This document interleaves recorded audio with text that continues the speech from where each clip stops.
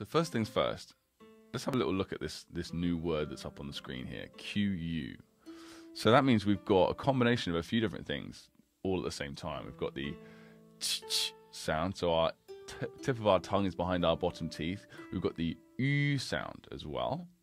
So we've got our tight pursed lips at the corners here. And we've also got a fourth tone. So we're going to combine it all together and it becomes chu. So let's combine some of the language that we've learnt so far in this course. And let's try and ask a question. So I want to say, I'm going. You know a little bit about Chinese already. It's very simple in terms of its grammar in a lot of ways. So if you want to say, I'm going, you would literally just say, I go. 我去. Now if you want to say, I'm going to drink cola. I go drink cola. Go ahead. 我去喝可乐. 我去喝可乐. So I want you to pronounce every single tone you see. Give each tone their due. Don't try and cut things in half. Okay? So even if you have to say it slower than me, something more like this. 我去喝可乐. At this stage, I want you to think about these pronunciation practices as kind of like getting the technique right before you start going heavy in the gym, right? So you want to learn how to lift the weights properly first, and then you'll want to go and increase the weight. Otherwise, you're going to hurt yourself. And how would you ask the question, are you going?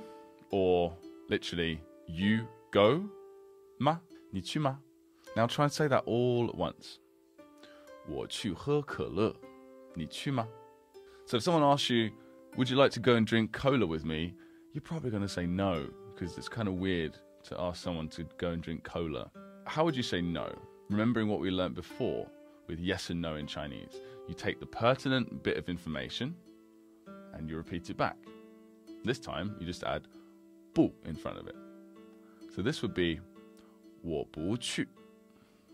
我不去. Of course, you could just say 不去 as well. But this is a really good one because I want to practice with you the U and the umlaut, little dot U as well. So the U and the U. 不去, 不去. Good. Okay, I've been turned down for drinking cola with one person, so I asked someone else. How would I say, and you? How about you? 你呢? Now, there's actually another way you can ask a very simple yes-no question in Chinese without using the ma question mark. All you have to do is take, again, the pertinent bit of information, the verb or the adjective, repeat it, but add a bu in the middle. If I want to say, are you going? I could say, 你去吗? But I could also say, 你去不去? 你去不去? And look what happens there. The bu or bu actually becomes a fifth tone because it's just too quick. It doesn't have time to put a tone in there. 你去不去? And how would you answer yes to this question? 去.